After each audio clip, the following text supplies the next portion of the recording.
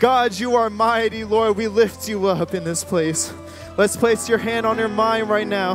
Let's ask him to focus up, Lord, and that we could remove every distraction in our mind. Break down every stronghold. In the name of Jesus, God, I break down every stronghold in my mind right now, Jesus. Remove every distraction, Lord, in this place tonight, Lord. Help us to focus our eyes on you, Lord, and our mind on you, Jesus. Lord, you are worthy, God. I pray, Lord, that you would remove every evil thought from our mind. In Jesus' name. Place your hand on your heart right now. Remove every single sin, Jesus, God. Clean me, Lord. Search me, God, for any secret sin, Jesus. God, forgive me, Lord. I'm sorry. I repent of every sin right now, Jesus, I pray. Clean my heart, Lord Jesus. Forgive me, Lord. God, wash us with the blood in Jesus' name. Forgive us, Lord, right now. Now let's lift up our hands. Let's ask God to use us tonight in Jesus' name. God, use me tonight, Lord. Help me, Lord, to have a breakthrough in this place. Use me, Lord, to help my neighbor get a breakthrough in this place, God. Change us, Lord, tonight, Jesus. God, let's leave here changed. Let's leave us delivered, Jesus. God, you are worthy of all the glory and all the honor. Lord, you are mighty, Jesus. God, move in this place tonight, I pray, Jesus. God, I pray that you would bring a breakthrough, Lord, in Jesus' name. Bring revival, Lord. Let's praise him, God. Let's thank him, Lord, for what he's going to do in Jesus' name. God, you're worthy of all the glory and all the honor, Lord. God, we lift you up, Jesus. We magnify you, God. Lord, you are good, Lord. Thank you, Jesus. Thank you, Jesus, for what you have done. Give him a hand clap of praise in this place tonight. In Jesus' name.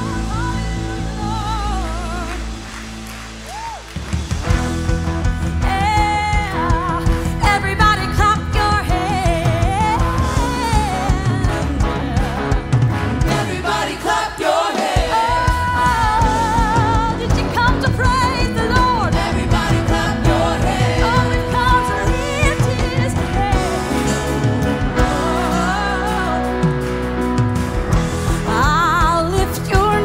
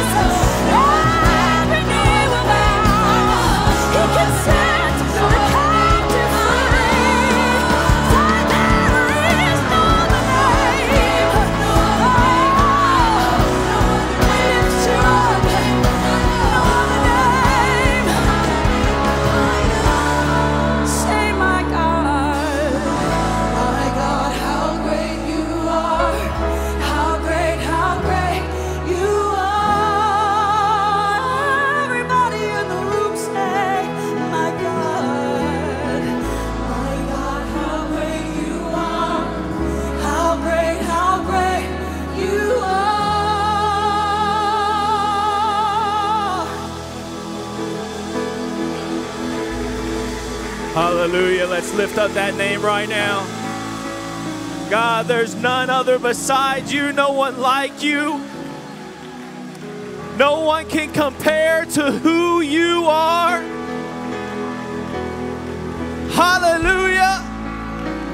There is none more able than Christ, our Savior. If you are in need of a healing tonight, your time is now, and He is able. If you are in need of a breakthrough tonight. He is able to break the chains, to tear down the walls, to get rid of any anxiety, any worry. He is able. Hallelujah. Let's lift his name up right now. Jesus. Jesus. Lord, you are good.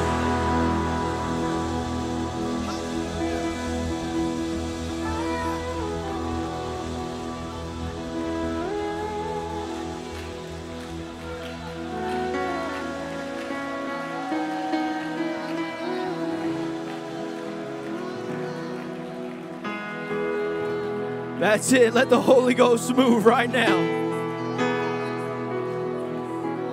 Hallelujah.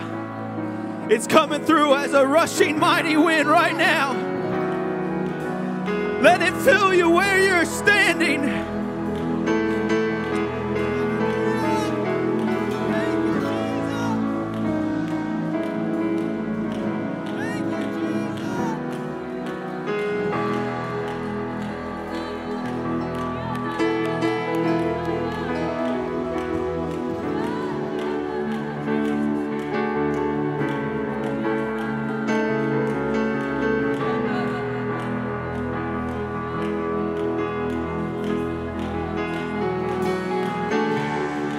That's it. Come on. Keep lifting his name up. Come on.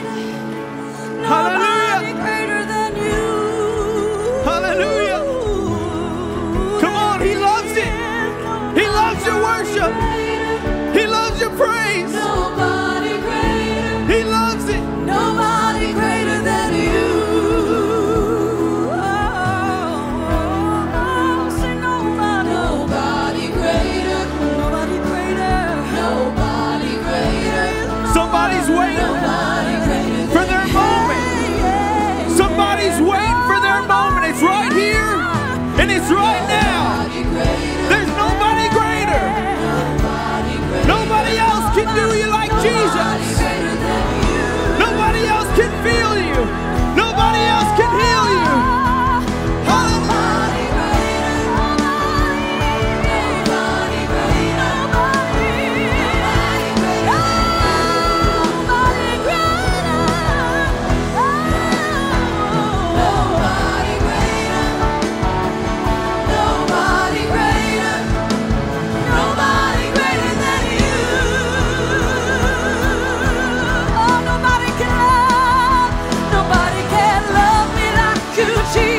Nobody can save me like you, Jesus.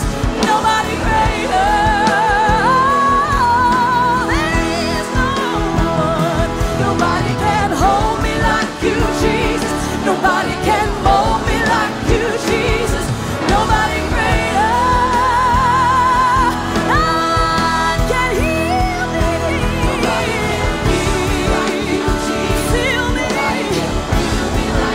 Nobody can heal me like you, Jesus.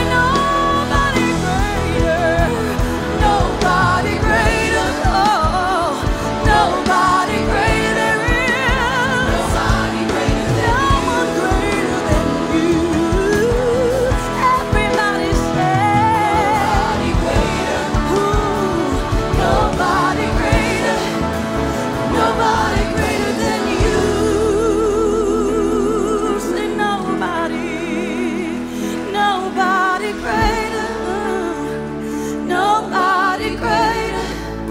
Nobody greater than you. One more time, let the people of God declare.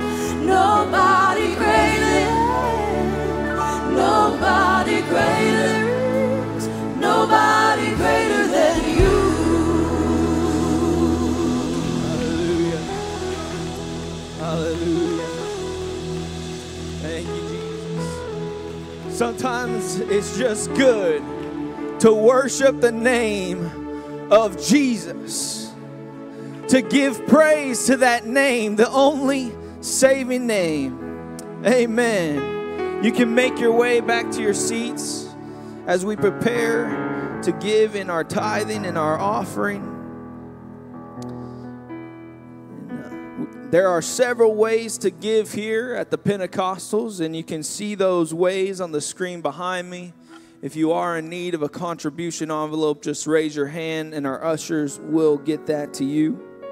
There are a few announcements that we have tonight. And this Wednesday will be our small groups.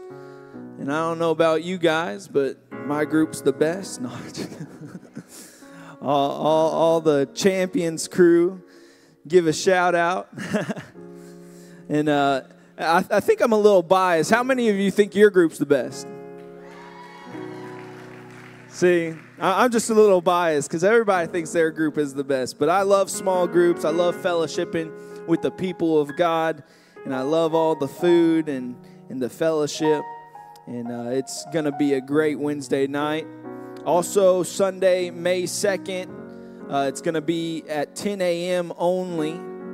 There will be a baby dedication. So if you have a child that you want to register for the baby dedication, you will register with the online form at thepentecostals.today. You can also go to thepok.com. It will forward you to that website, and you can click on member forms. Sister Pamela will also post a link in the member PG on Facebook. And register by Wednesday, April 28th to allow our team enough time to prepare for the necessary items for the baby dedication. So if you have a baby, register online, member form, and we got it. Are you ready to give to the Lord in your tithing and offering tonight? Let's go ahead and stand. Our ushers are already at the front. And let's lift our tithing and offering to God, and let's ask Him to bless it. Thank you, Jesus, for what you're doing in this place. God, I'm asking you to touch every single giver tonight. Allow them to feel your blessing. God, allow them to see it overflow in their life. We love you, Lord. We praise you. In Jesus' name we pray. Amen. You can bring your tithing and offering to the front.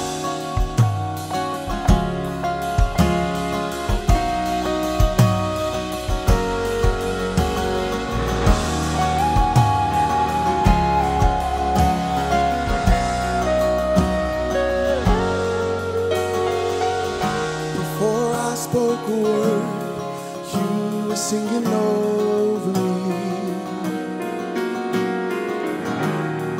You have been so, so good to me. Before I took a breath, you breathed your life in me. You have been so, so kind to me.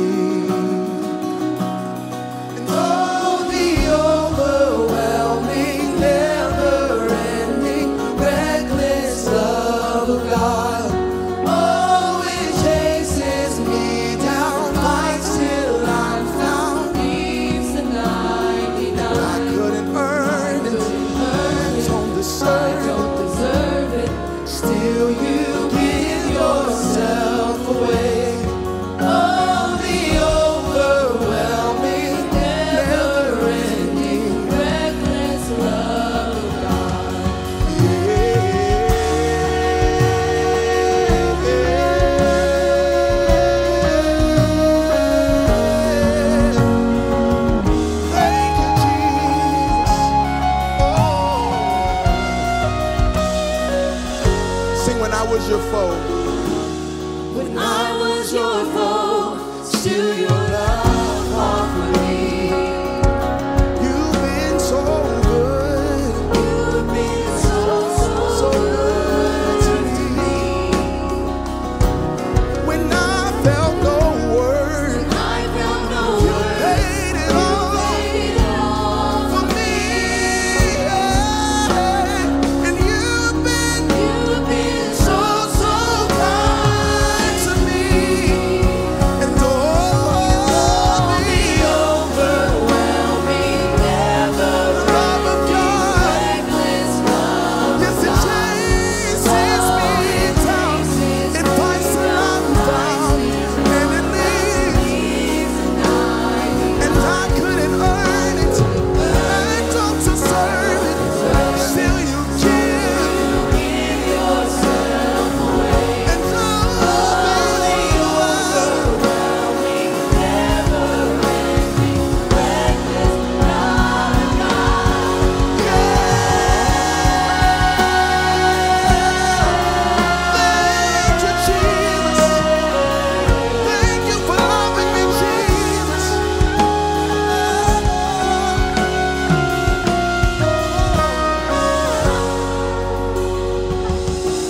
no shadow you won't light up, mountain you won't climb up, coming after me.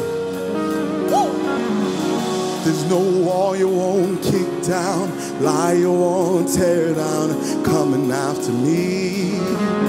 Everybody say, there's no shadow you won't light up, mountain you won't climb up, coming after me. there's no wall, No wall you won't kick no down, lie, you won't tear down, coming after me. there's no shadow you won't light up, no mountain you won't climb, You won't climb up, coming after me. there's no wall you won't kick down, No wall you no won't lie you won't tie, you won't tear down, coming after me. there's no shadow you won't light up, no mountain, You won't climb up, coming after me. there's no wall you won't kick down, No wall you won't kick down, lie you won't tear down, coming after me.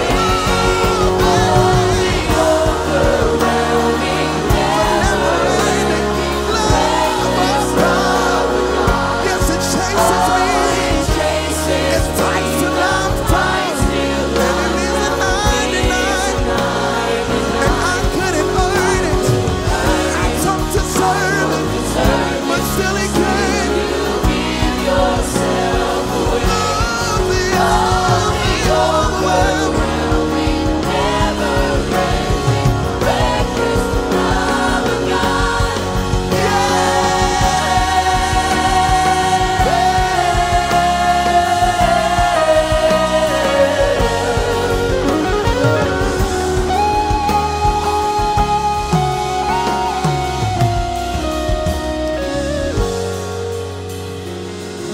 There's no shadow you won't light up, mountain you won't climb up, coming after me.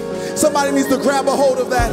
There's no wall you won't kick down, lie you won't tear down, coming after me.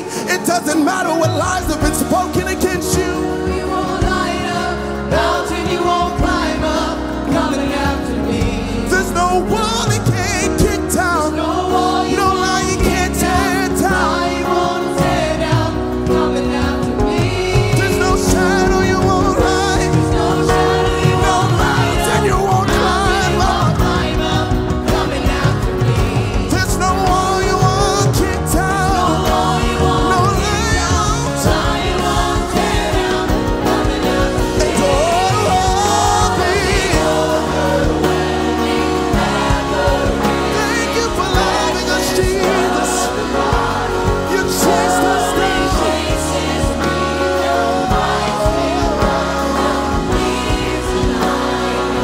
We couldn't earn it. We don't deserve it. But still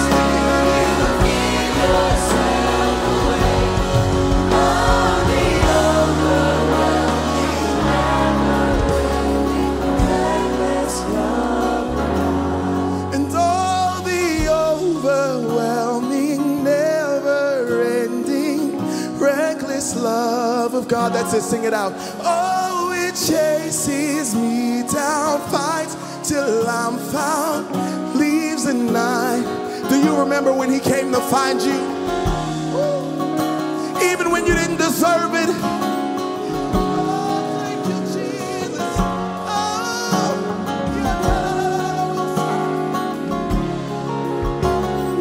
reckless love. Can I sing it one more time?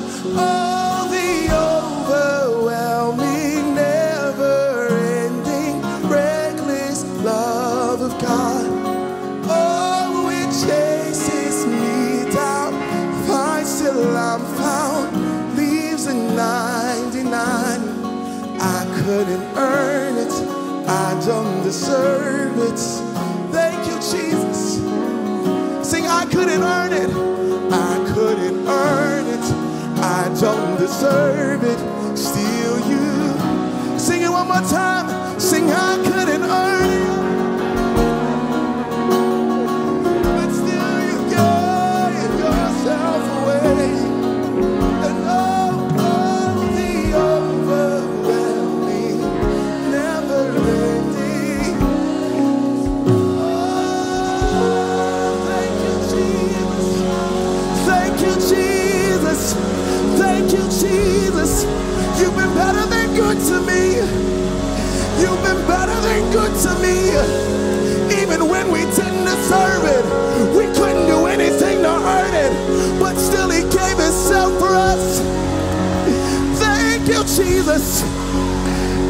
You've been better than good to me, Jesus.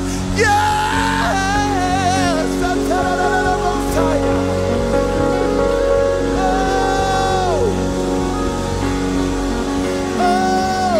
I don't know about you, but when I think about where I could have been, when I think about where he could have left me, I'm so thankful that he came to find me, that he was chasing after me. Hallelujah, Jesus.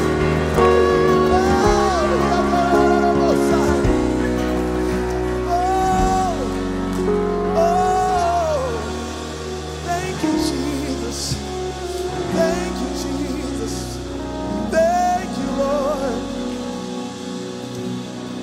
Oh, thank you, Jesus. Thank you, Jesus. Come on, from the bottom of your heart, can you just tell him, thank you, Jesus. Thank you, Jesus. Woo! God, I don't have any other motive, but thank you, Jesus. I didn't come with an agenda tonight, God. I just came to say thank you, Jesus. Oh, hallelujah. Hallelujah, hallelujah. Why don't we lift our hands and our voice to the Lord right now? Why don't let's just do that for right now. Say thank you, Jesus. Thank you, Lord, for the mercies. I do not deserve you mercies, Jesus. But nothing can separate us from our love. Nothing can separate us from the love of Jesus Christ.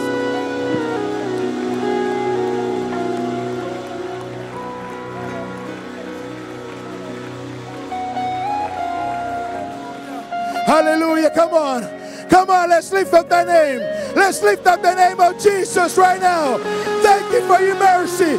Thank you for your mercy, Lord. Thank you for being a merciful God. Hallelujah. Hallelujah. Hallelujah. Hallelujah. Hallelujah, Jesus. Thank you for your mercy, Lord. Thank you for your love. Thank you from the bottom of my heart.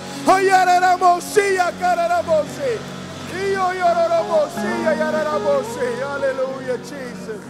Hallelujah, Jesus. Nothing can separate us from the love of God. Nothing can separate. Somebody's got to hear that tonight.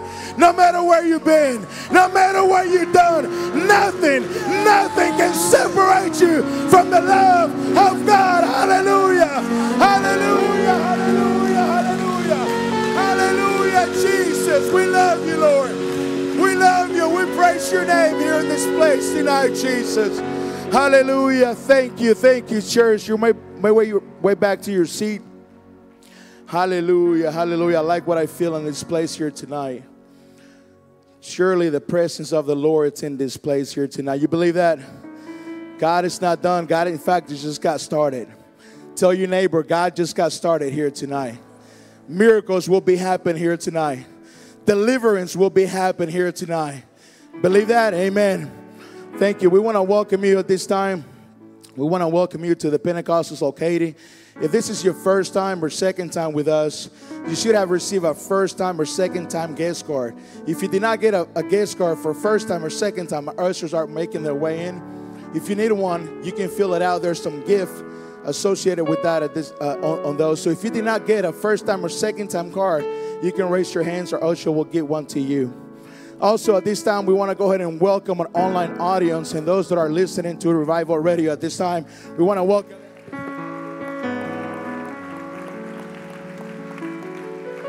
Hallelujah. I know there's quite a few families, quite a few folks that are at home watching online, so we want to welcome them as well. At this time, we don't have a first-time guest, but we do have second-time guests. When I call your name, and I apologize in advance for mispronouncing your name, but when I call your name, if you can raise your hands, we want to know where you're seated so we can come and greet you. Second-time guests tonight, Agustin and Vanessa Escamilla. Agustin and Vanessa Escamilla, welcome. Welcome to the Pentecostals of Gage. Glad to have you guys over here as well. We also have some special guests here tonight with us.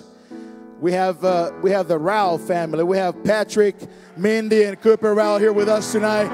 Welcome. Good to see you guys back again. It is good to have you in this place tonight. Also, we have Josh Lander and his wife in this place tonight. Josh and your wife, good to have you here as well. Thank you for being part of the Pentecostals of Gage Church. If we can stand, we're going to put 5 minutes on the clock, and we're going to go ahead and greet our guests at this time. Let's greet each other in Jesus' name. Amen.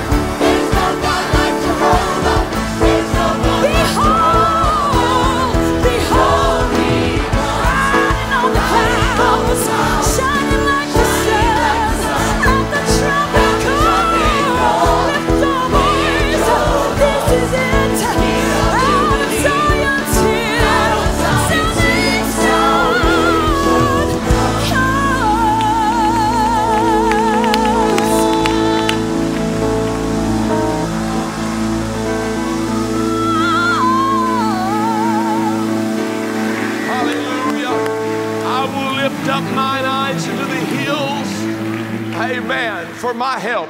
I'm so thankful that no matter what we're going through here, there is help that comes from a higher place. My help cometh from the Lord, the psalmist David said, who made heaven and earth. He will not suffer thy foot to be moved. Behold, he that keepeth Israel will neither slumber nor sleep. Amen. The Lord is my keeper. The Lord is my shade upon my right hand. The sun shall not smite thee by day, nor the moon by night, but the Lord shall preserve thee. He shall preserve thy coming out and thy going in from this day forth, even forevermore. I am so thankful that God keeps and preserves and protects. There's nobody like the Lord. Nobody like the Lord. Amen. There's nobody like Jesus. Praise God. God bless you. You may be seated. Very quickly, I just want to say, join in with all that's been said already and welcome our guests. Good to have each of you here. If I haven't met you yet, my name is Rob McKee, and I'm the senior pastor here at the Pentecostals. And we're so glad that you're a part of our service today. I do want to say it is so good to see Ariel, little Hadley here. And where are you, Ariel? She stepped out. All right. That's what happens when you have 40 or 50 kids. We are so thankful to have a few of our own back in service with us today. And little Ariel grew up in this church, and it's so good to see her. She's actively involved in ministry. Her and her husband Ryan are serving in ministry in St. Louis, Missouri. We're very thankful for what God is doing through their lives. Sad to see them go, but I'm glad that God is using them. It's also great to have the Rao family. Amen. Amen. For those of you that are new to the Pentecostals, those maybe perhaps you're watching online, you may not recognize the Rao family. Brother Patrick Rao and Sister Mindy both served in leadership here at the Pentecostals for many years, and has preached behind this podium, or at least in this location, I should say. I don't think this podium, but so there are many that are here that are familiar with the Rouse, and his job transferred him to Ohio, and he's been up there working in ministry and serving the kingdom of the Lord. And again, we're sorry to see them go, but I'm very thankful that God is using them. They're actively serving in ministry, and it's good to have their youngest with them. Cooper, good to see you, buddy. I don't know, you don't know who I am, but I'm glad to see you. And we love Cooper, and it's so good to have this family here with us. Anytime we have a guest minister, we always like to hear a few words from them. And so, Brother Rouse, good to have you here. Grab that microphone and come greet the Pentecostals here this evening. God bless you. Put your hands together. Let's welcome Brother Patrick Rouse. Well, praise the Lord, everyone. Wow, what changes time has wrought. When we left, it did not look a bit like this, and a lot of the young people that we, I hope, influenced for the better, are now young adults. It so appears, and as my eyesight has gone over the past few years, things around here clearly have continued to change for the better. I am so excited, Sister Lavelle. Praise the Lord. It is so good to see you. I am so excited to hear about the capital campaign and the future plans. I mean, that has been a dream for this corner of Katy for a while. Amen? Hallelujah. Here's what I have learned, if I have learned much, that Satan can throw his best at the kingdom of God. And occasionally something might stick, but it doesn't stick long, because the Jesus train just keeps moving. When God has a plan, as they say, come hell, high water, creek rising, whatever, nothing can stop what God has planned. It is not always true that we know God's plan or understand God's plan, but that is not what is relevant or important. There is one thing that we must hold very deep in our hearts, and that is a firm conviction that whether we know it or not, God has a plan, and we simply need to make sure that we're part of it. to be in a place of action, a place of response, wherever, whenever, and however God will bring about the plan. I want to be part of it. I am convinced that in the past year, that a lot of things have happened. You might have heard about it, but there's been this little pandemic that's been going on that's changed a lot for our world, but it hasn't changed a lot, I believe, for the kingdom of God. Because everything that most folks had predicted would be the outcome for the Christian church during all of this has proven to be wrong. What I have seen is that God has continued to move, that people have continued to be faithful, that the house of God has continued to thrive, that people's walks with God have continued to thrive, that we've grown deeper in the Lord. As the world has gone up in smoke, as chaos has reigned, God has proven He still has a plan. Amen, amen, amen. And one day soon, if we just keep trucking, if we keep on with the Lord, we will all hear the sound of a distant trumpet. And at that instant, His plan is going to be complete. Hallelujah. And if you think it's loud on a Sunday night at the Pentecostals of Katy, well, you probably don't want to go there. Because it's going to be loud, it's going to be long, and it's going to be forever. And we all stand in front of the throne of grace and worship our King. I wonder if now we can do that together. Just worship our King one more time and give Him praise for His blessing and goodness in Jesus' name. It's God. Amen. God is so good. Amen. I want to do one more thing. You may be seated very quickly before we move on. Thank you, Brother Raul, for those words. We love this family dearly. And again, he served in several positions. He was making reference to the youth because he served as a youth pastor for a while, but he also served as a pastoral assistant in several other places within the church, and we appreciate them. I do want to mention Dr. Wilson is out of town preaching in Washington State this weekend, and so we certainly miss them. He's got several leadership things that he's doing there, and he'll be back. But we like to celebrate stuff around here.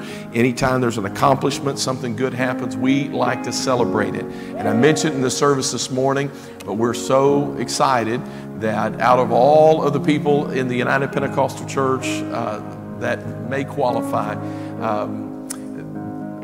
Brother Dr. Eugene Wilson has been nominated and elected as the brand new president of Texas Bible College. Amen. That's awesome.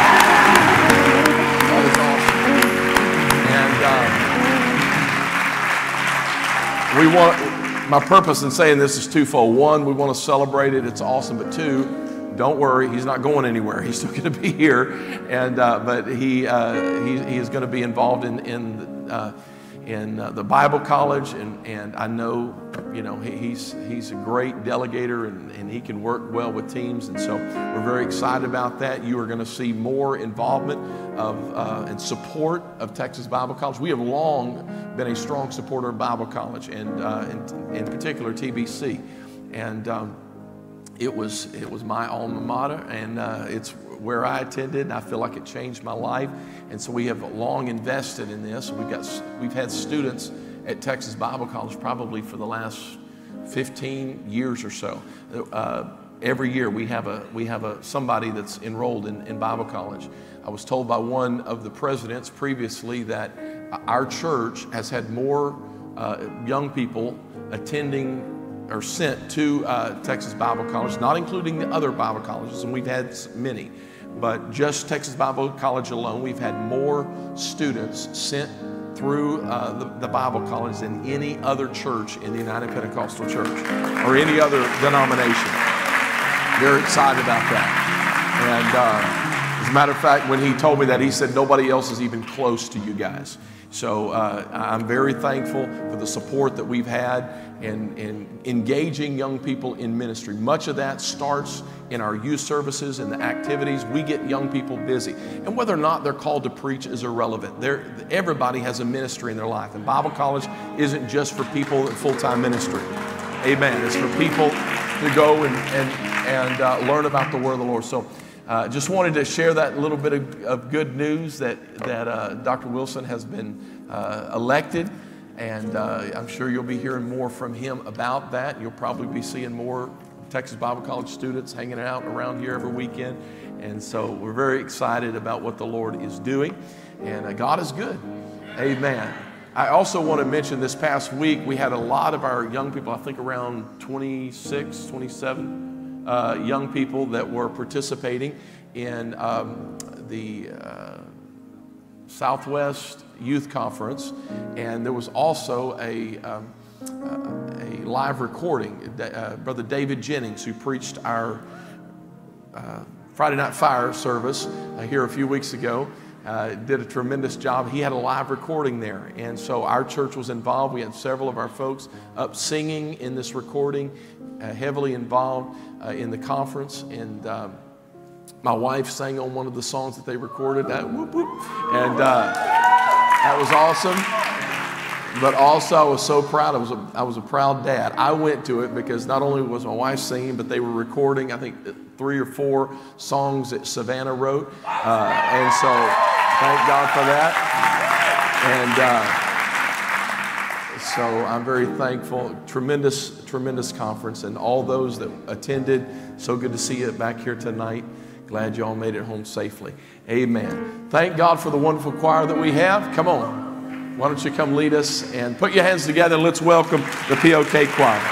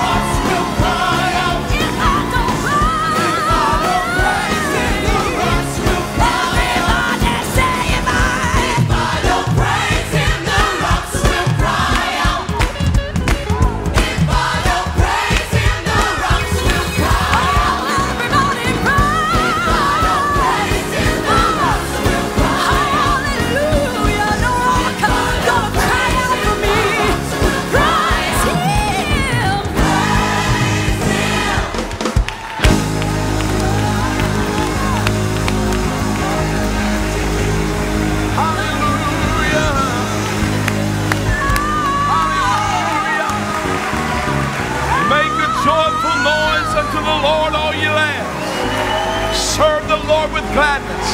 Come before his presence with singing. Know ye that the Lord, he is God. It is he who hath made us and not we ourselves. We are his people and the sheep of his pasture. Enter into his gates with thanksgiving and into his courts with praise. Be thankful unto him and bless his name.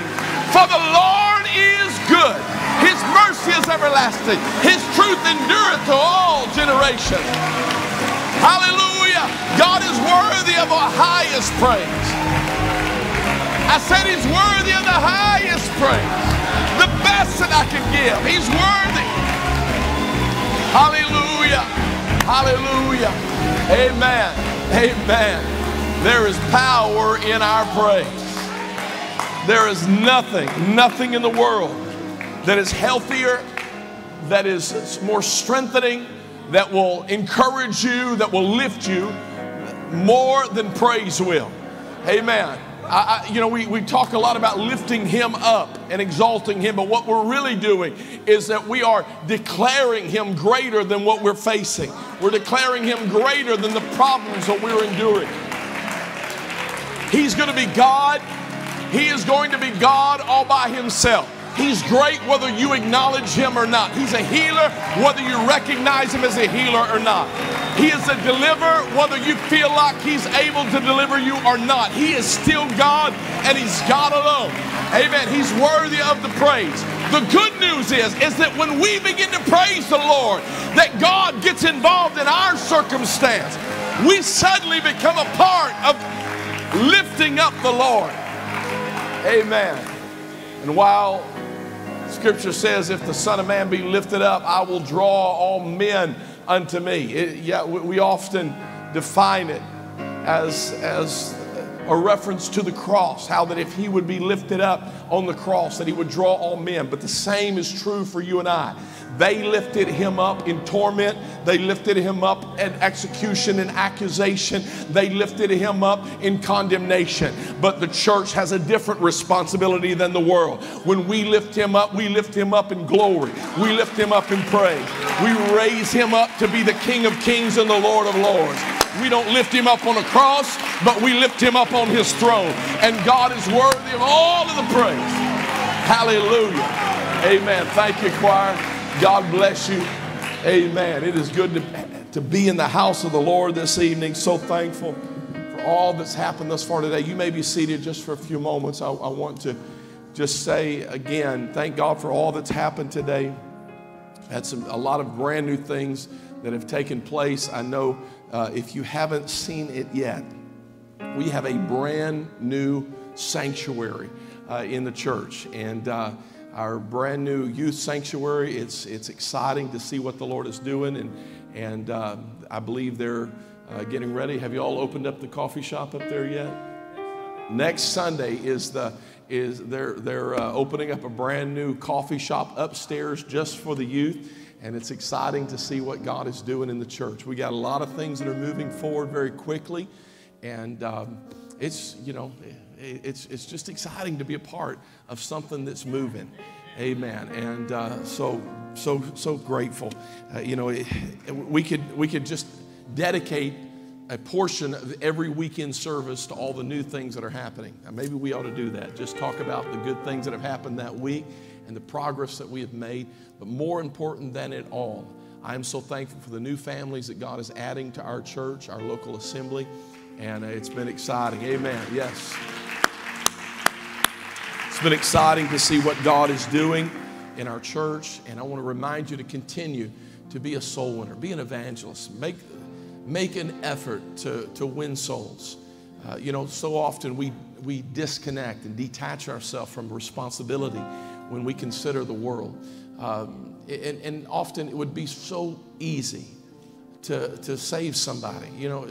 Every one of us have had an experience of losing someone close to us, and we wish we would have said something. I wish I would have told them one more time that I love them. I want you to know that there are people that we pass every day that are that close to eternity. And there's a praying mama somewhere, and there's a sibling somewhere, and there's a pastor somewhere, there's a grandma somewhere that's praying for those individuals that we pass so casually and walk past and deal with as a cashier. And and they're praying that somebody would take just a moment to speak a word of encouragement, to invite them to church. We've made it, we've sort of empowered you to do this. It's so simple to do. Out in the foyer, you're going to find some church invitation cards. We encourage everyone every weekend, pick up some invitation cards, have them with you. It's so easy. You don't even have to say anything. If you get shy, you know, and talking to people, inviting them to church, whatever, you can just drop the card on your table at a restaurant or hand it to somebody to drive through and invite them to the house of the Lord. Amen. Amen. Not only should we be reaching out, but we should also be caretakers of our brothers and sisters. If you notice somebody is not here, it takes just a moment, just a moment. Don't assume somebody else is reaching out to them. It takes just a moment for you to send a text to somebody. Hey, just want you to know I missed you in church this weekend. That's all. You don't have to carry on a long conversation. Just tell them, hey, listen, just want you to know I missed your smiling face this weekend. And let people know that you care about them. I think it's so important. How many have had someone reach out to you at a low time in your life and it made all the difference? Amen. We've all had those moments where we felt despondent, discouraged, and yet at that particular moment, somebody just offered a little bit of love. They offered a cup of water, something to eat. They were just a friend in those critical moments and encouraged us. And so I want to remind you, be involved. And then if you know, it's just a good practice. Several weeks ago, or I guess a month ago, we, with one of the small groups that met at our home, we made a decision that we were going to make a practice that once a month, just once a month, we're going to take a new family, not just others in the church, but a new family, or perhaps a family that has been missing a lot. We're going to reach out to them and we're going to go to lunch with them. Doesn't mean you have to pay the bill. It just means you're just going to lunch with somebody. You know, meet up with them for coffee. But just be a friend to somebody at least once a month. We're going to make that effort. And I believe if we will just do those three things, I think the growth that God has for our local assembly, the revival that God has for us it's guaranteed. We're going to have revival. As long as we keep preaching this apostolic truth and we keep praying, we keep worshiping, I believe that God is going to give us a harvest. As I preached this morning, we all want the moments of glory. We want that glory moment, and thank God for what He's done in the past, and we're just waiting for the next glory moment. But in between the glory, there is a two. Glory to glory, and that two is where many of us live, and we get stuck in the two. We get stuck in the dash, the hyphen, the gap between glories. And we need to continue to sow in the two. And I believe that God will take us to that next glory much quicker and much more efficiently. But so good to see everybody here. Turn around and smile at somebody next to you. Smile at them. Even if you don't like them, smile at them anyway. Even if they don't like you, smile at them. As a matter of fact, look for somebody that's not smiling and smile at them until they smile. Just keep staring at them. Say, I'm not going to look away till you smile. Makes them nervous, just keep smiling. Amen. Thank the Lord.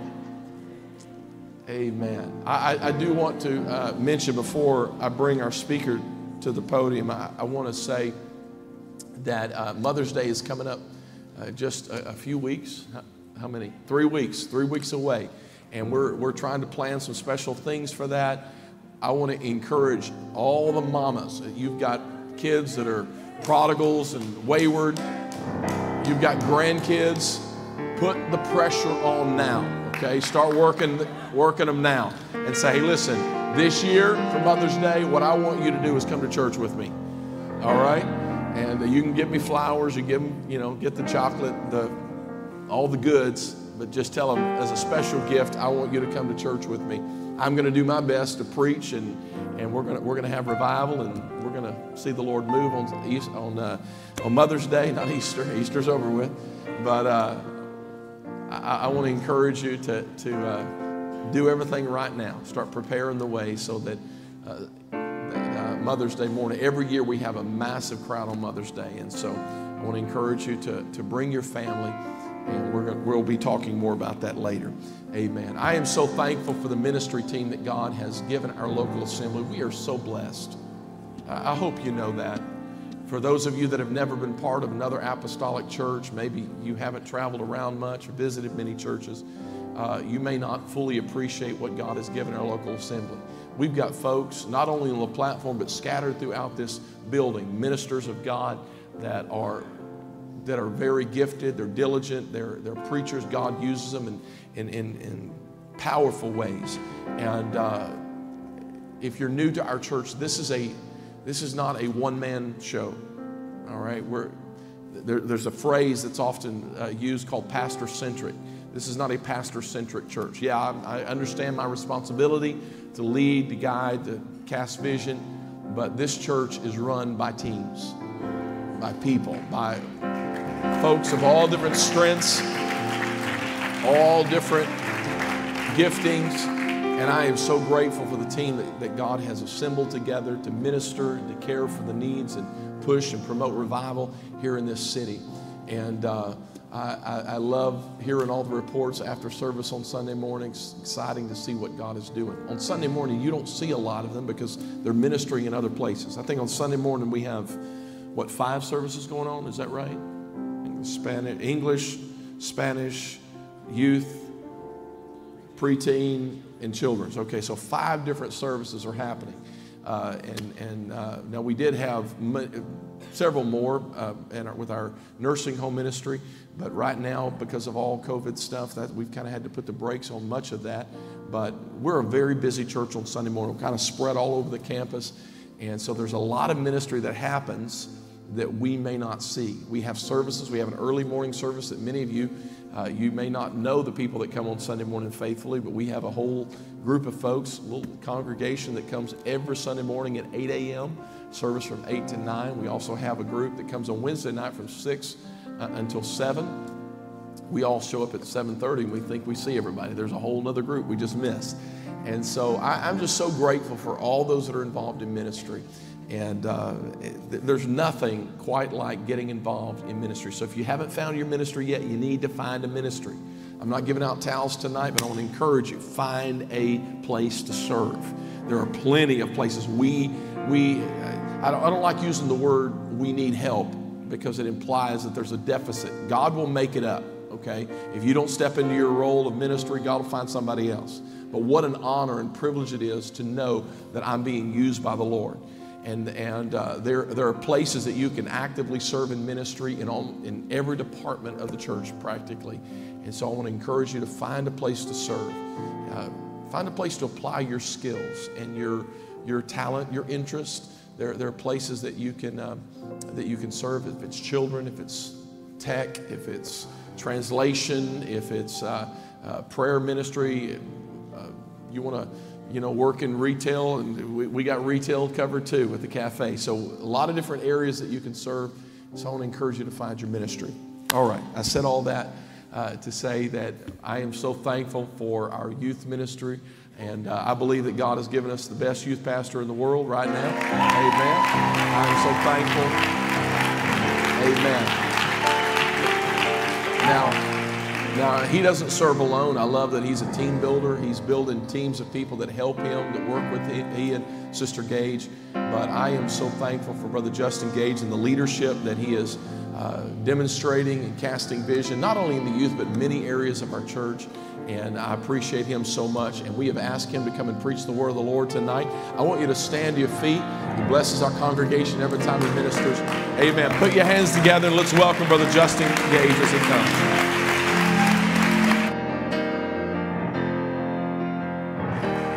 Let's give that to the Lord. Somebody clap your hands and shout unto God with a voice of triumph.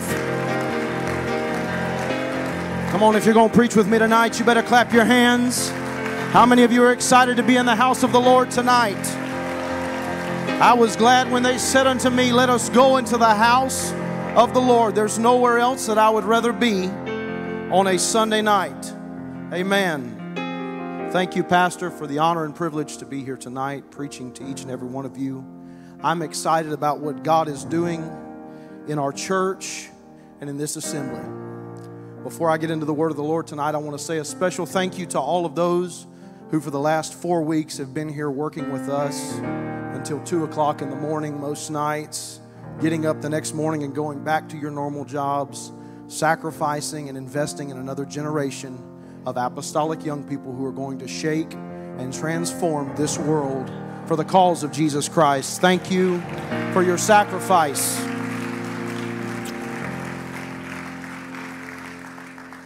I know that there are quite a few of us who are ready to see this construction project come to an end.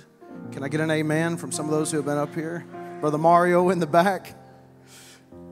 But man, it's so worth all of those late nights and early mornings when we stood up there last Sunday morning and preached and saw people getting the Holy Ghost and saw lives being changed this morning again. It was worth every hour. It was worth every dollar. So I say thank you for your investment in our young people. If you have your Bibles tonight, I would ask that you turn to the book of 1 Samuel, chapter 17. 1 Samuel, chapter 17. I'm going to begin reading at verse number 32. 1 Samuel 17, verse number 32 says, this is after David has come to bring food to his brethren, and he hears Goliath making a mockery out of the children of Israel. He sees Goliath making a mockery out of God's people. He is upset about it, and he said, is there not a cause?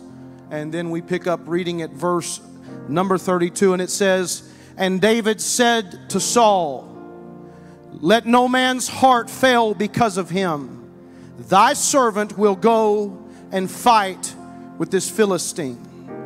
And Saul said to David, thou art not able to go against this Philistine to fight with him, for thou art but a youth, and he a man of war from his youth. Saul said, there's no way, David, that you can go and wage the war that you are trying to fight. And then in the next verse it says, and David said unto Saul, thy servant kept his father's sheep, and there came a lion and a bear, and took a lamb out of the flock, and I went after him and smote him, and delivered it out of his mouth. And when he arose against me, I caught him by the beard and smote him, and I slew him.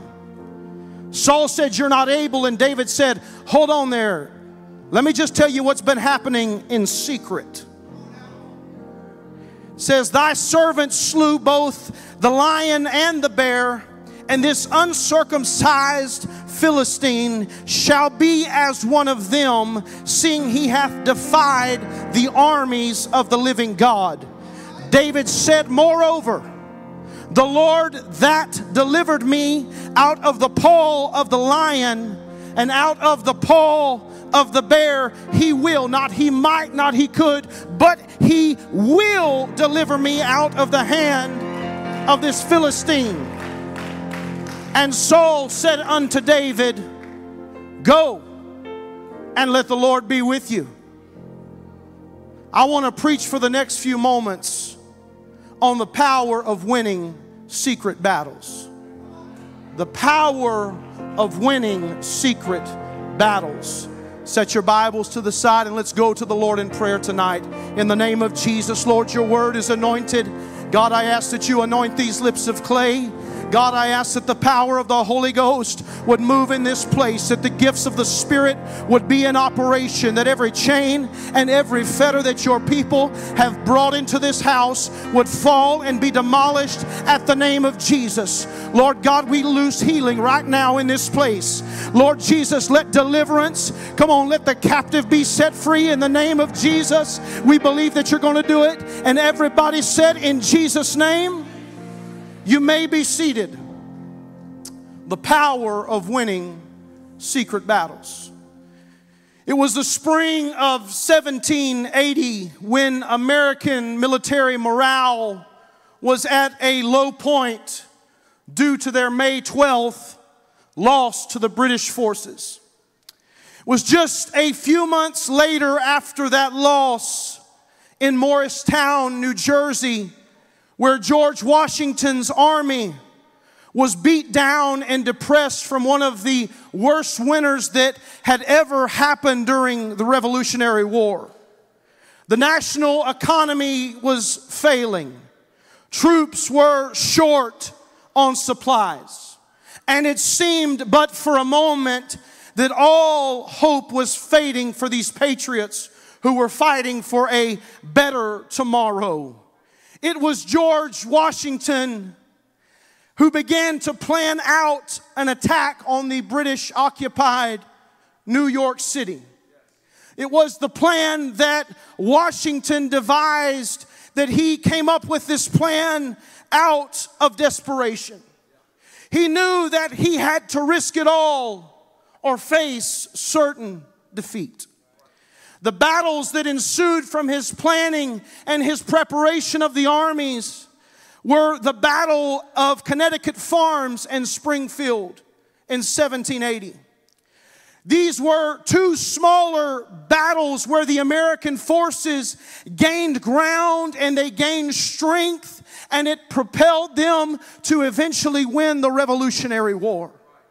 While these battles may not ring a bell when I mention them today, it was Edward Lingle, a military historian and writer, who said that some of these small battles that were won during the Revolutionary War were some of the most pivotal battles that propelled them forward to eventually win our freedom and our independence.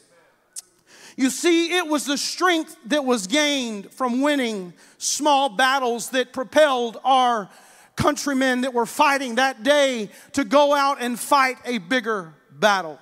Some of us today want a Goliath moment. We are wondering when we are going to get the opportunity to fight a big war.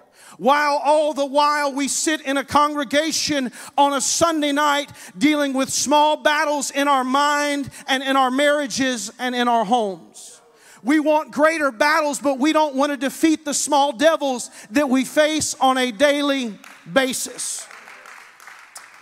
No doubt tonight across this place there are battles of fear, battles of addiction, battles of holiness and separation, battles of loneliness, battles of lust and pride, and maybe even the battle of homosexuality.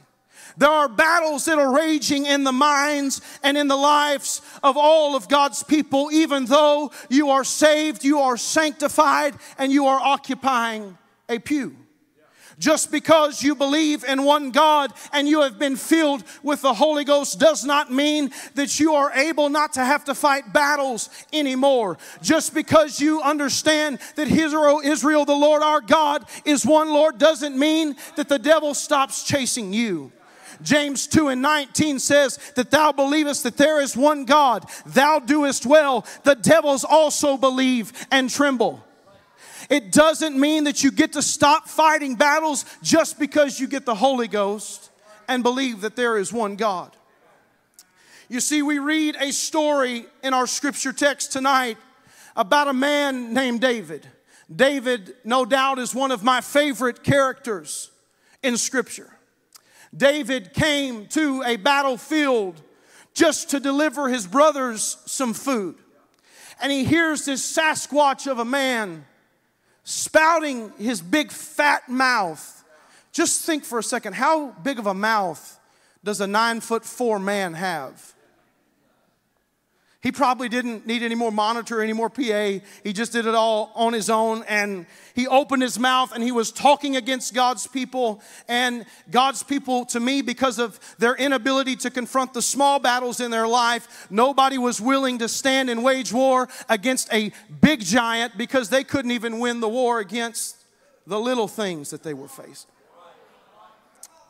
And David hears this guy running his mouth, and he says, you know, who is going to do something to shut this cat up? Because I don't know what God you serve, but the God that I serve doesn't get treated like this.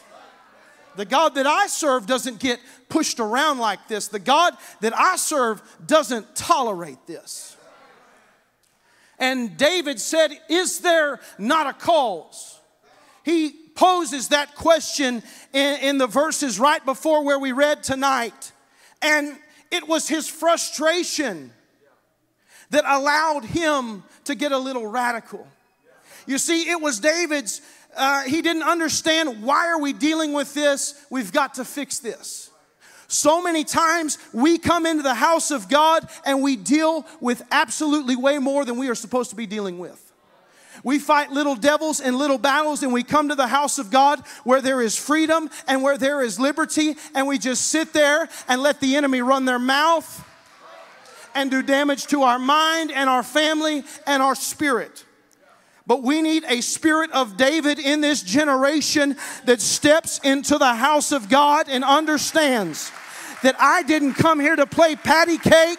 I didn't come here to see my friends. I came here to wage war on the battles that are going on in my life.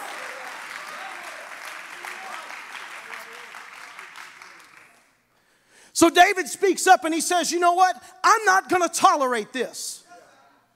And here comes the super spiritual old brother Saul, my brother David. Are you really able to take on a giant like this? Oh, brother, maybe you should rethink that. Maybe that calling wasn't for you. Maybe God got that wrong. Maybe God didn't mean that, David. Hey, brother David, maybe you should just go back. And even his brothers were upset at him, saying, David, you've lost your mind. A little bit of oil gets poured on your head, and here you are ready to take on the Sasquatch. You're ready to go do all these things just because you got a little bit of oil on your head and you got a call and you got an anointing. That's because David understood that the call and the anointing of God that was upon his life was meant to defeat and destroy every battle, every giant, and everything that rose up against him. But Saul tells him, he says, David, he says, you're too small. You're too young. You're too weak. Look at that giant, David, and look at you. When was the last time that you looked at yourself in the mirror? I think we have an issue where sometimes we look at ourselves in the mirror and we see somebody who's beat down and defeated. We don't see what God sees when we look in the mirror. I can tell you today that when God looks at you, He sees somebody who is victorious. He sees somebody who has a call and an anointing on their life. He doesn't look at you how you look at yourself. So David, after Saul tells him pretty much what he thinks of him, David says, you know what? Let me just tell you about some of these secret battles that I have been fighting and winning that nobody really knows about. You see, so many of us want a Goliath moment, but we need to be able to win secret battles that wage in here and in here before we are able to face a Goliath. David responded to him by telling him the story of the lion and the bear. I've come to tell somebody tonight that the next time the enemy tells you that you're not big enough and that you're not good enough and that you're not spiritual enough, you need to go to the book of Revelations 12 and 11 where it says, and they overcame him by the blood of the Lamb and the word of their testimony.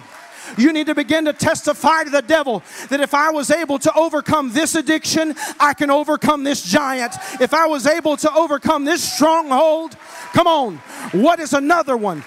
You need to begin to testify to the enemy on some of the secret things that you have been winning behind closed doors. David told Saul about the battle that he was winning when nobody was looking.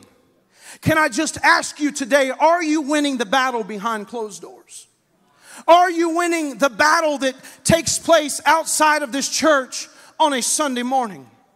Some of you today, I can tell just by knowing your testimony, you don't look like what you've been through. Some of you don't look like what you've been through. You see, Saul expected when David told him that he had fought a lion and a bear to see a young man before him that had been maimed, that had some claws on his eyes, that maybe was missing an arm. But David was whole because the hand of God and the anointing of God was upon his life.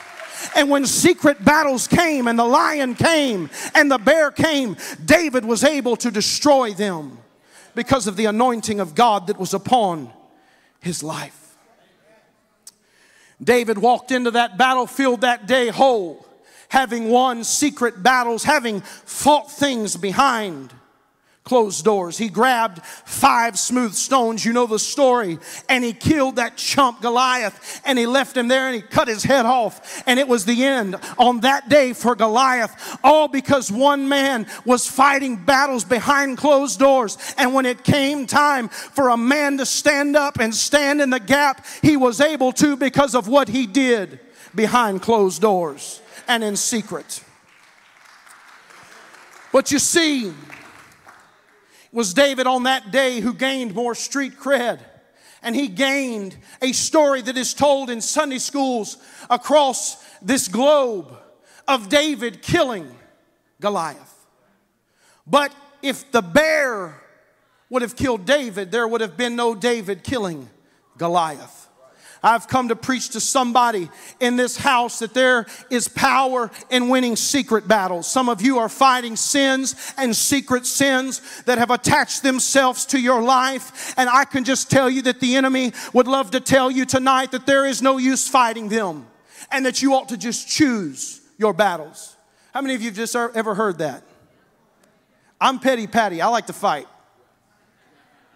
Okay? I don't know what happened to the apostolic generation of people where we've lost our fight.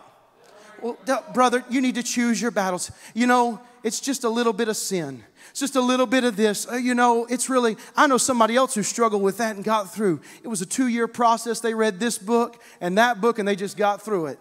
The devil is a lie. If you've bought into that,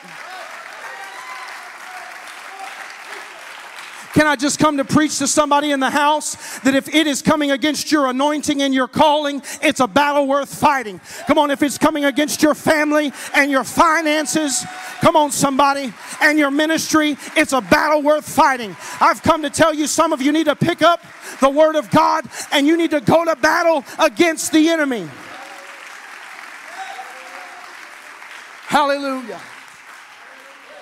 It was Margaret Thatcher that said that you may have to fight a battle more than once to win it. Some of us need to get back up. Some of you have said, you know what? I've been struggling with this sin a long time. Maybe I'm just like Paul. And it's a thorn in my flesh and I'm not going to get it out. Maybe God just didn't mean for me to be delivered. Maybe you need to pray harder. Maybe you need to pray through. Maybe you need a breakthrough. I've come to tell you that if you've got sin in the camp, it's not the will of God that you leave here the same tonight. Come on, if you've got secret sins and things that you're fighting, you may have fought it in 2020. You need to start fighting it again in 2021, because I can tell you that it's like a cancer. If you don't get rid of it, if you don't cut it out, it's not going to do anything but grow in your life. Come on, it's not the will of God that you go home battling that sin another night. It is the will of God that you step into this house and the preacher lays his hand on your head and you are delivered tonight. Hallelujah. But that's not how weak Christians with no spiritual backbone think. They're content coming to church and dealing with the same stuff for 20 years.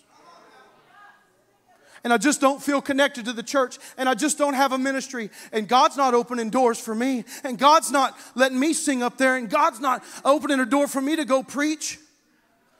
God's not going to give you a Goliath until you defeat the lion and the bear in your life.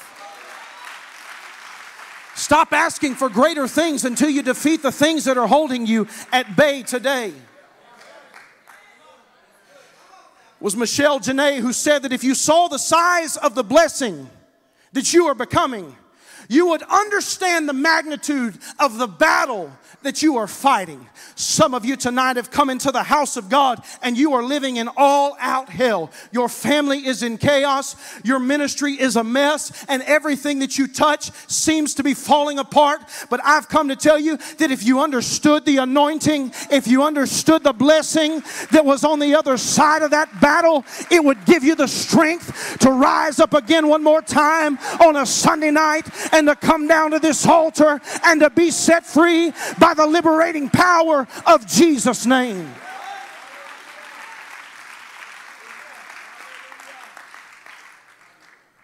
But I know that you may not want to fight, and I know that maybe you've convinced yourself that it's just a little thing. But little things matter. Little battles matter. Garen and Gavin, can you come here for a second? Even Brother Tyler. Love to pick on Brother Tyler. Sorry. For some of you, this is object lesson number 2 from this morning. But little things. Yeah, you can come up here.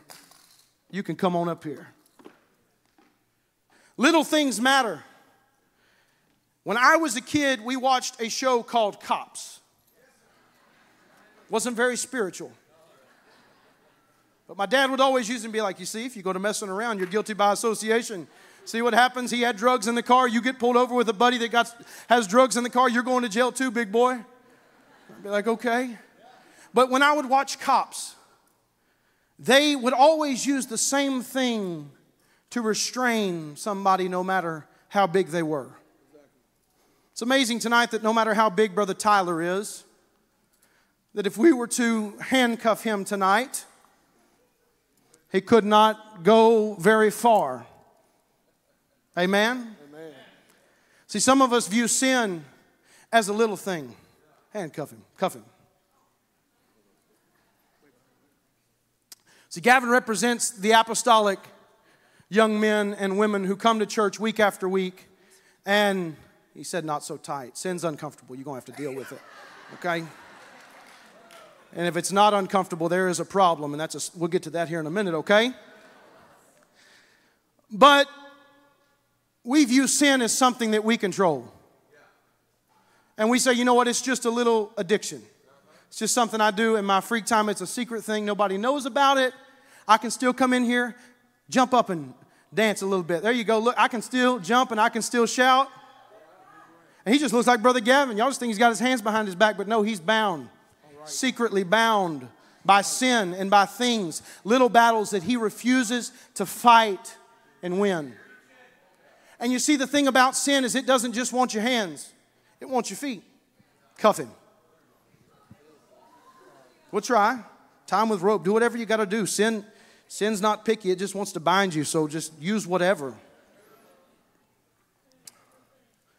And then sin begins to grow.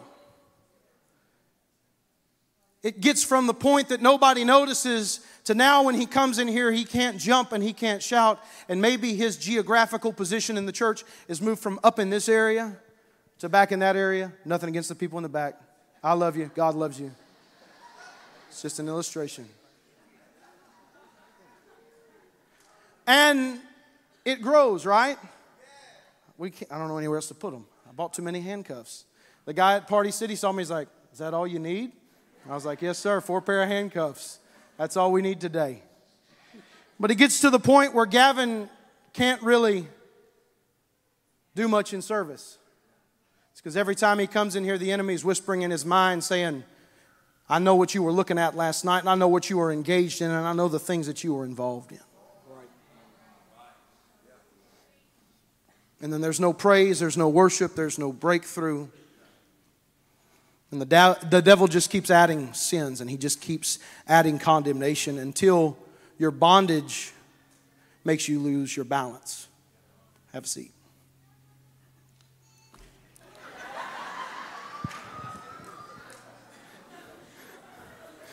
You can't do that when you're my age, I'll tell you that.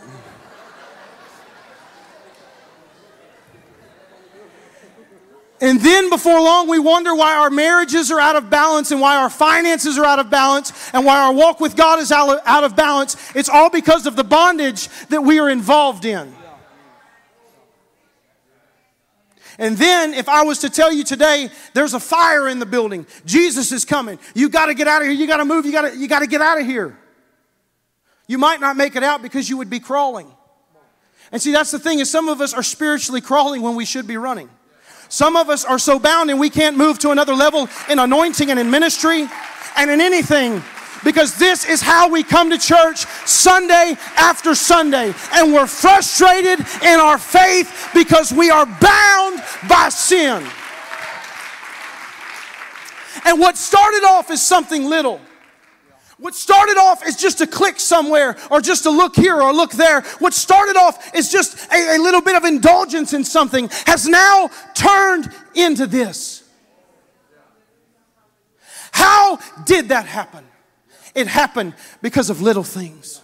Little things, little battles. The power of winning little battles is something that you must understand, is that I cannot allow a little bit of sin in my life. I can't allow a little bit of this or a little bit of that in my life, because this is what it turns into. It was in the book of Solomon. He said that it was the little foxes that spoil the vine. It wasn't the big things. It was the small things that spoiled the vine. In Galatians 5:7-9, it says, ye did run well. Who did hinder you that you should not obey the truth? This persuasion cometh not of him that calleth you. This persuasion, this did not come from God. This is not what godly living looks like, and this is not what an apostolic child of God with the Holy Ghost life should look like. And then it goes on to say that a little leaven leaveneth the whole lump. Just a little bit of sin can have this profound effect on you. In the book of James, chapter 1, verse 12-15, it says, blessed is the man that endureth temptation. For not if, but when he is tried, he shall receive the crown of life, which the Lord hath promised to them that love him. Let no man say, when he is tempted, that I am tempted of God. For God cannot be tempted with evil, neither tempteth he any man. But every man is tempted when he is drawn away of his own lust and enticed. Then when lust hath conceived, it bringeth forth sin. And sin, when it is finished, bringeth forth death. You see, I can't tell you how many young people that I have preached to over the years that live in this situation Sunday after Sunday. I can't tell you over the years the amount of people that I have seen sit under my preaching who come to church just like this and they leave just like this. It bothers me. It gets under my skin. It's why sometimes I go to crowd walking in youth service and I start palming heads in the back, because it's like, if you ain't going to come up here and get it, it's going to come to you today, honey. You better get ready. It's because I'm tired of seeing young people and people who have the Holy Ghost live like this. Let me just tell you, you can live like this and come to church and still go to hell. Come on. But it's not the will of God that you live like this. It's not the will of God that you stay bound and you stay down. Come on, Brother Tyler, you've got the keys to death, hell, and the grave tonight. You're playing Jesus. I've come to tell you that it's just one encounter with Jesus. Jesus has the keys to set you free. Jesus has the victory tonight through the power of the Holy Ghost to set the captive free. Hallelujah. Somebody clap your hands in the house.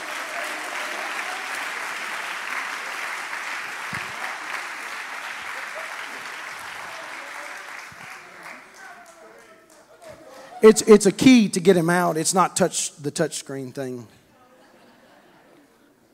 There you go. Look at what the Lord did. Sometimes it takes a little longer. Sometimes you got to pray a little harder, but it'll eventually happen. Amen. You guys can be seated. Untie him. That's it. We don't want him leaving half set free, because he'll be half bound again tomorrow. Glory. Y'all can take those with you. Souvenirs. Don't fall. He's able to keep you from stumbling. You may be seated. I want to tell you a story of a close friend of mine. I only told this story one time, that served on my youth committee for years. This man and his wife helped me build our last youth department. We more than doubled it. God was wanting to use this man in a mighty way. He was one of my closest friends. His name was Mo. Wasn't his real name. That was what we called him. His real name was too long, so we made a shorter name up, and that's what he was called. And Mo was faithful, Pastor. He was At every youth night, he was at every conference. If I needed somebody to drive the vans, he was there to drive the vans. If I was preaching and needed a water, he'd go get me a water. If I needed him to come up to the church and work on a project, he was faithful to come up there and help me. He was a solid friend, a solid man in the church. But Mo had something going on underneath the surface that I didn't realize at the time, but I would watch him come up to the front and pray. And it seemed like that he got to a certain place in prayer and then he hit a brick wall. And he would come down and he would pray and he would cry. But there was never a true breakthrough, and I watched this happen for years. For years he would come to the house of God and he would dance when it was time to dance, and he would shout when it was time to shout. He would clap his hands when it was time to clap his hands. He would do all the things that you were supposed to do when you come to church. But you see, that's sometimes how we judge the spirituality of people, is how they jump and how they shout and how faithful they are to the house of God. All of those are key factors in living for God.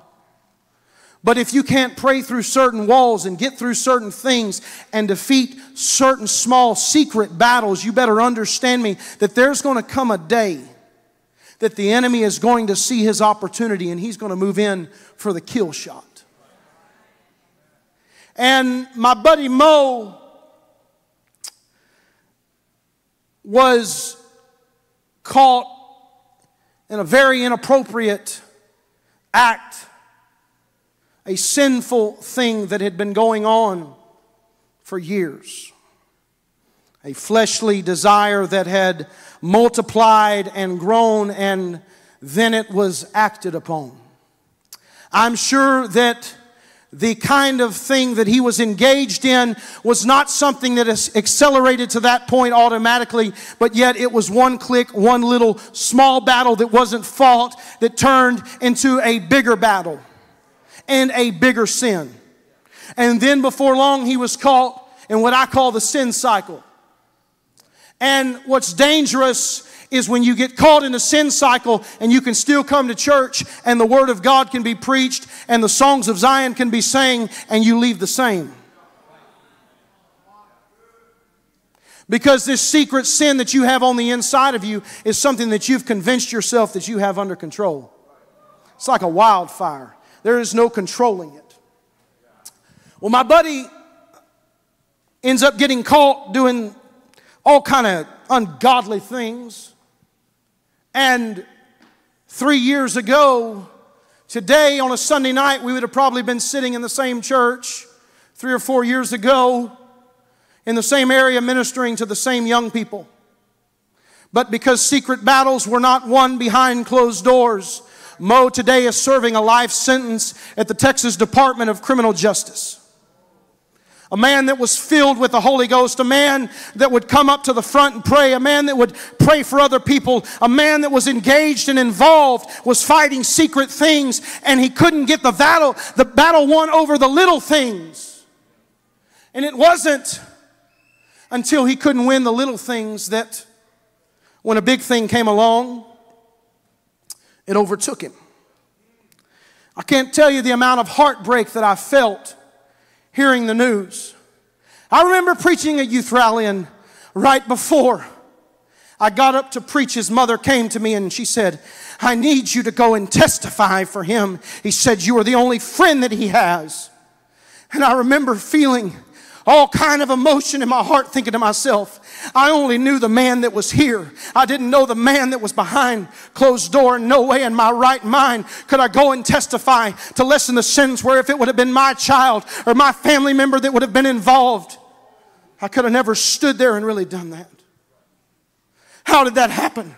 How in the world did it get to the place where he was faithful to the house of God? But today he's serving a life sentence in Huntsville.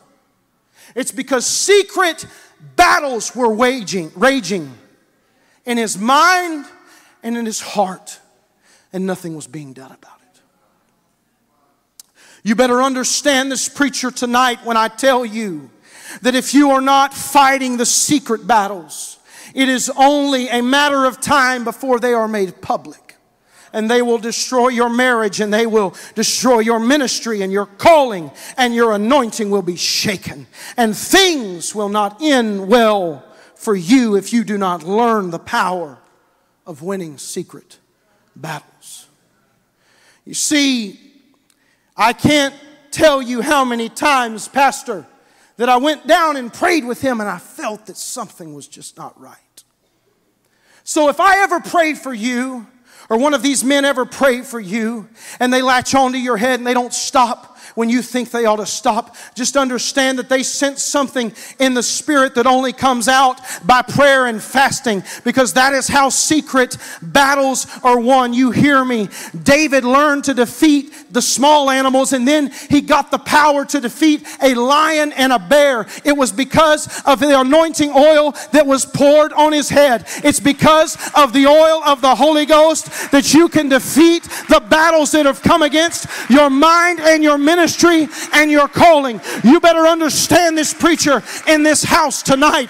If you are not full of the Holy Ghost, you will not win the battle. That's why it's so important that when you show up at the refilling station on Sunday night, that you leave here to the point that you are so full that you are overflowing, because the secret battles will be back on Monday morning. I know you're not fighting them right now, but you better fill up tonight with the Holy Ghost, so that tomorrow morning when the enemy lifts his ugly head, you can give him a TKO punch and knock him out. Somebody clap your hands.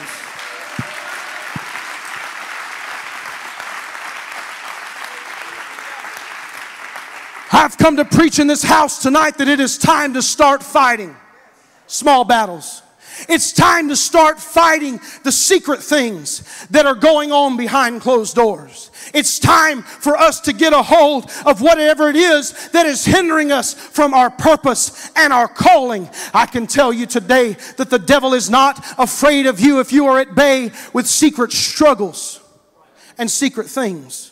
It's like a dog that you let off the leash in a fenced yard when you come here on Sunday morning.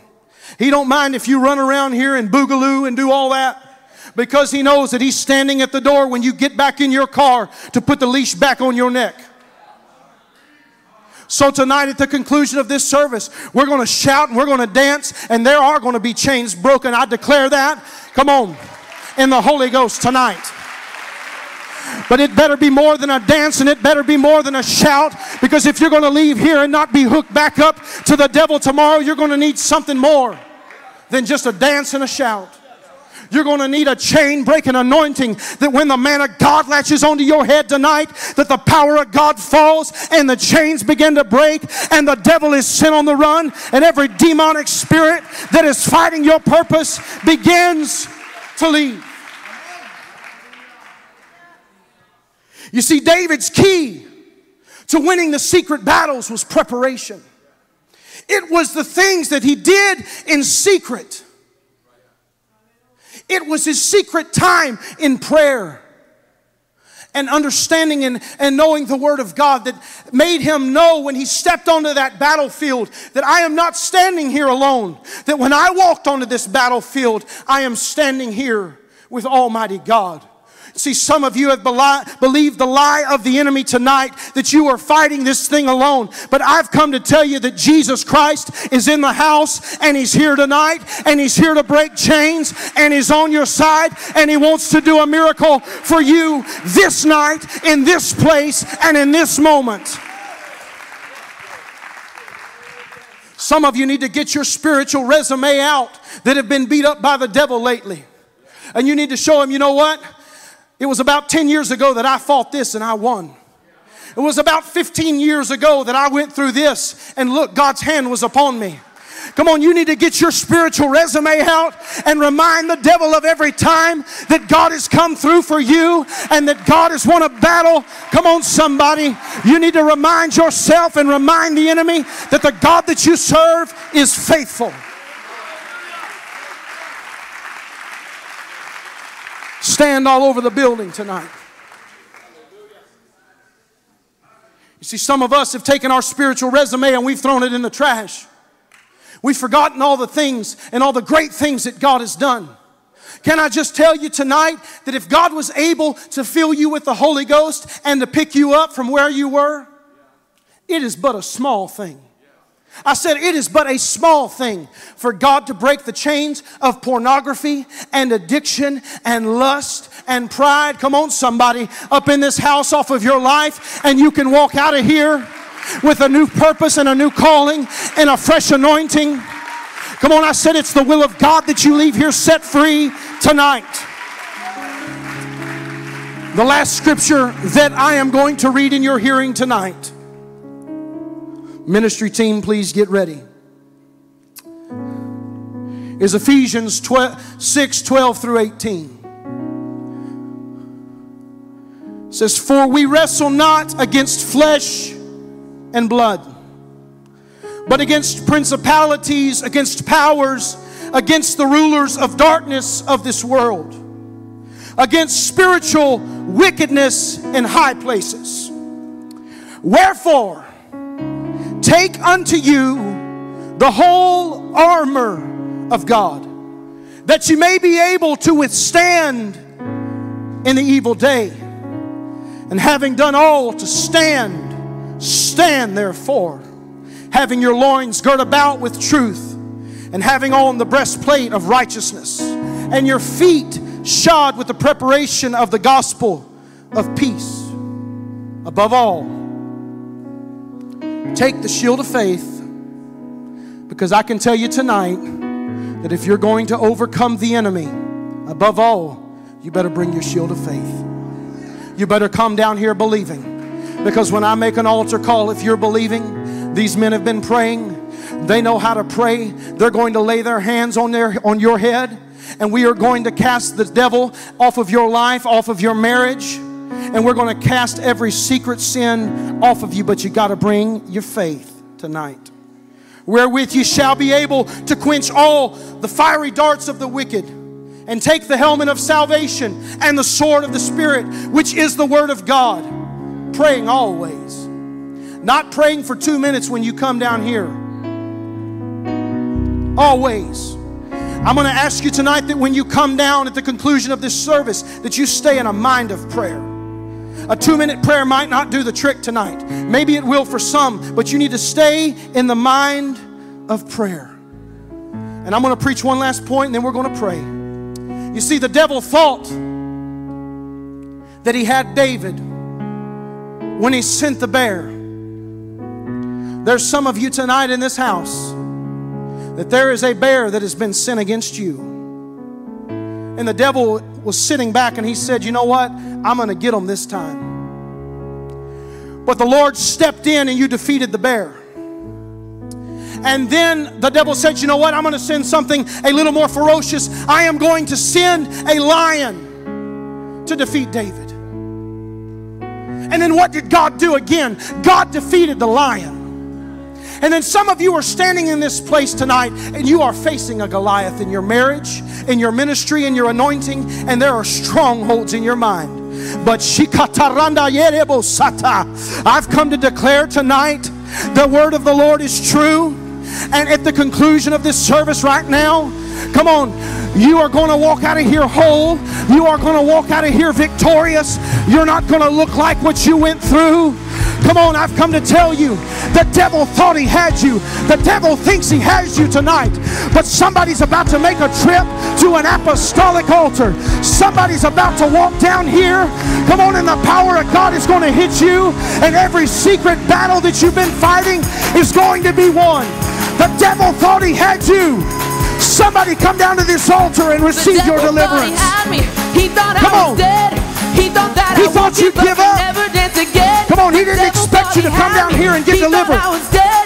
He thought that I would give up and never dance again. The devil thought he had me.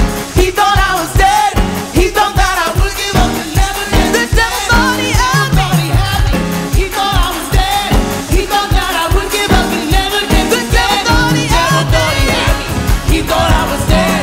He thought that I would give up and never dance again. The devil thought he had me. He thought I was dead. He thought that I would give up and never dance again. The devil thought he had me.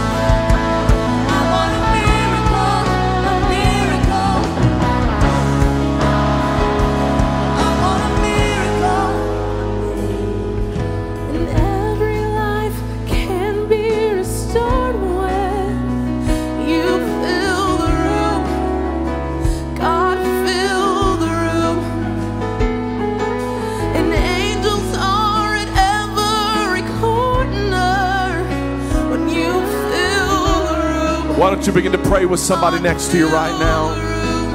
Sounds of travail in this room. Oh God. Bring a renewing. That's it. That's it. That's it. Begin to pray. Pray for somebody. And chains will break and demons will run when you fill the room. God, fill the room. Everything and be restored. You fill the room. You fill the room. God, fill the room. God, fill the room. Angels are at every call. Angels are at every call. When you Open up every door. Cast down every stronghold.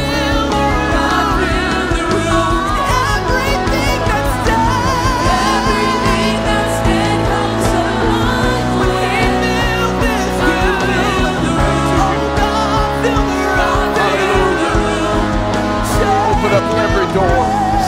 Every door.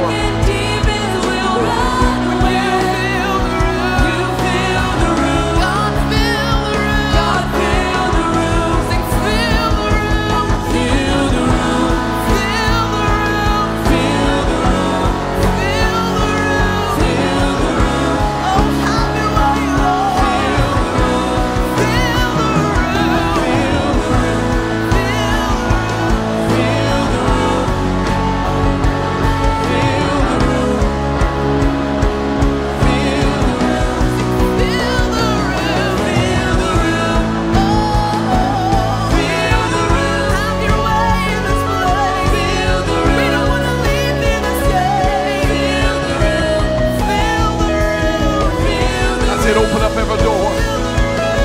Open up every door. God, I surrender it all to you.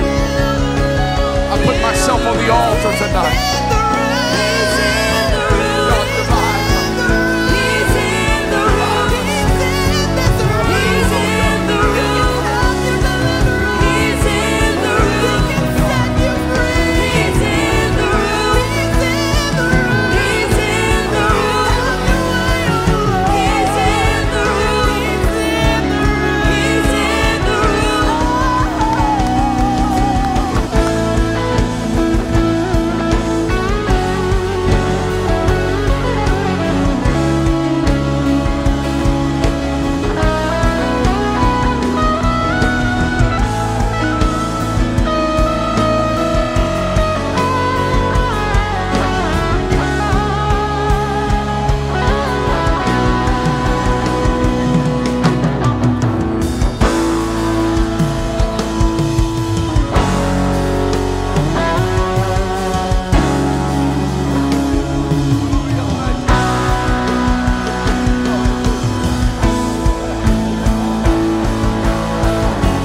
God, completely. Yes, Lord. Yes, Lord. Yes, Lord. God, I surrender.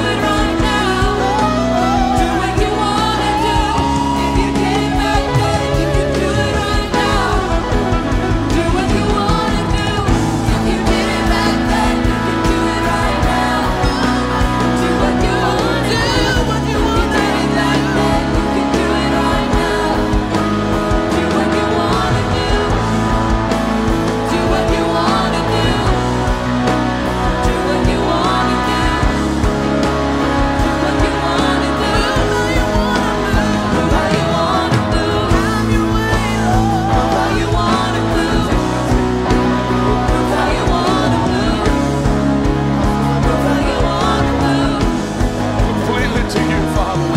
Completely to you, Lord. God, I cast everything at your feet. In the name of Jesus. God, I surrender.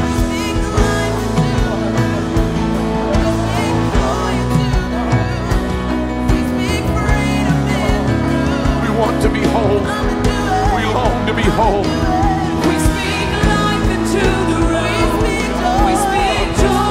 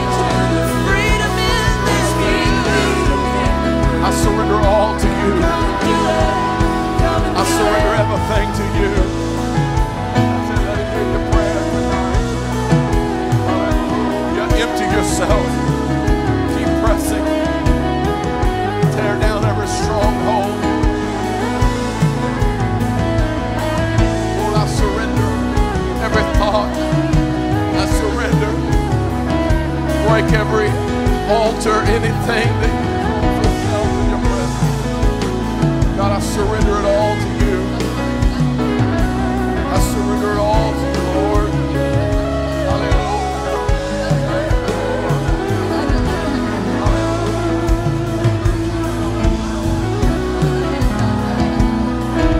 All to you, Lord. All to you, Father. You have given authority to speak life where there is death. You've given us power over every circumstance. God, when I speak your name, chains will break, everything must change. You have given authority to speak life where there is death. You've given us power over every circumstance. God, when I speak your name, chains will break and everything must change when we call your name. Hallelujah. Thank you, Jesus, for what you're about to do, Lord. Thank you for your presence. Amen. God, you're so good. God, you're so good. Hallelujah, Jesus. We love you, Father. Hallelujah.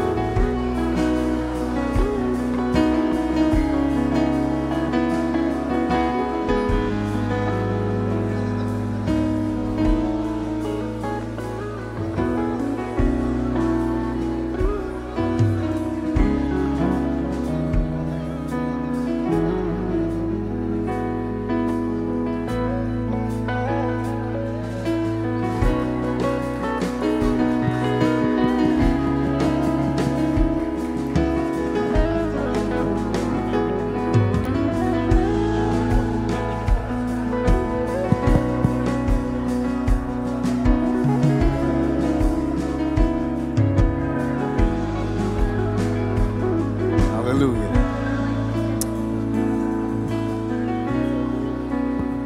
I, Samuel Balboa, as minister of the gospel of Jesus Christ, baptized Nayara Balboa, according to Acts 2:38, in the name of Jesus Christ, for the remission of sins. Amen. Hallelujah.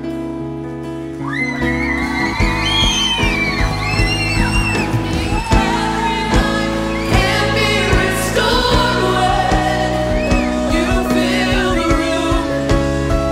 God, fill the room. Angels are in every corner. You fill the room. God, fill the room. Everything that's dead comes to life when you fill the room. God, fill the room. God, fill the room. Demons will run when you fill the room. God, fill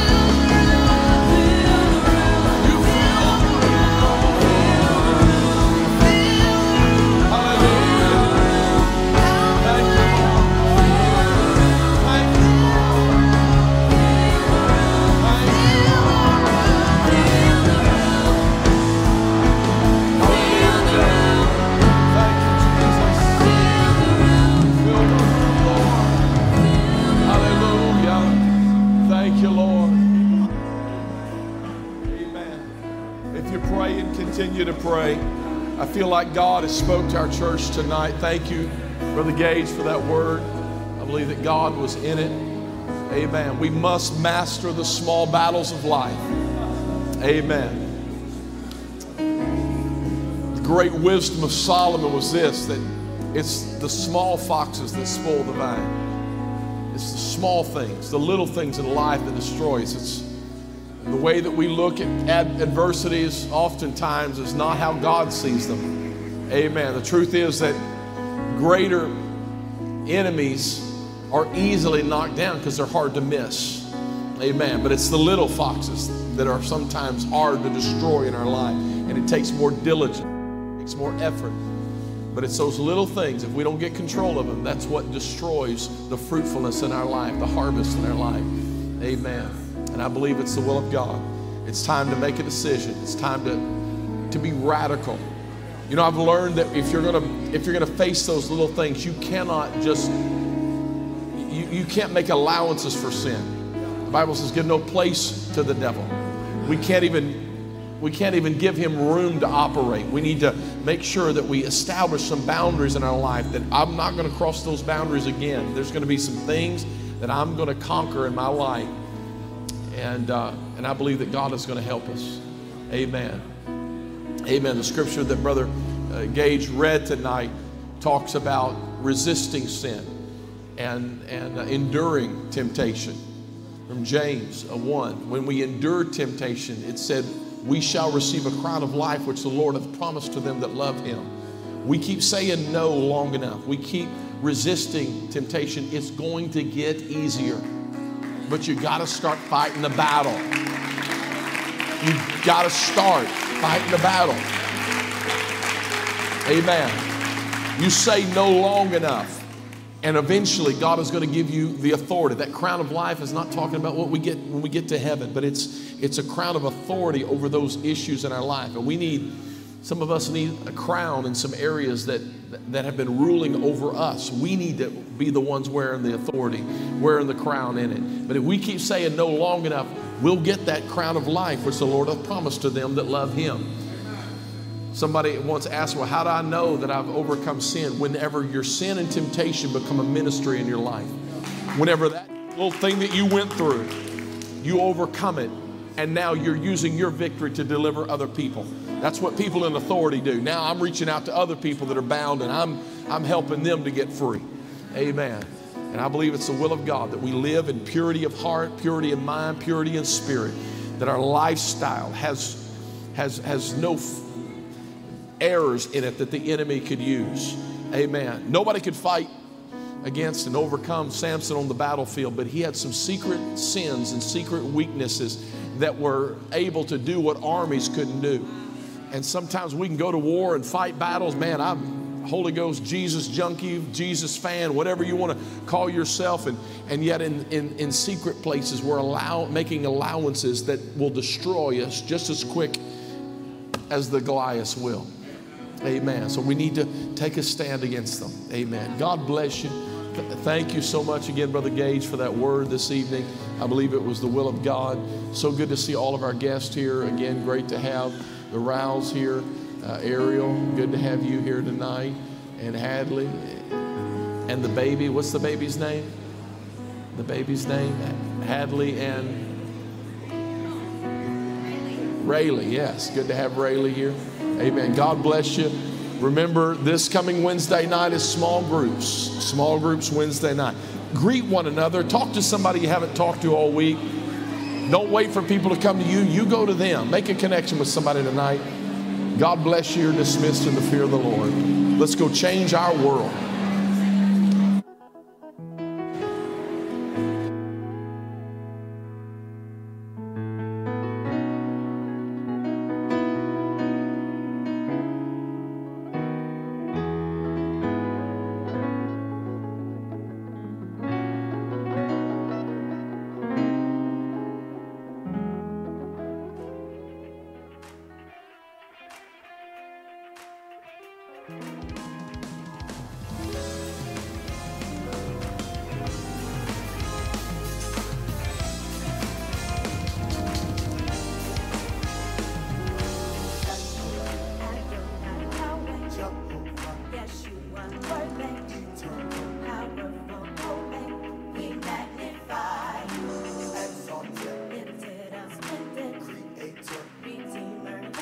Hallowed be thy name.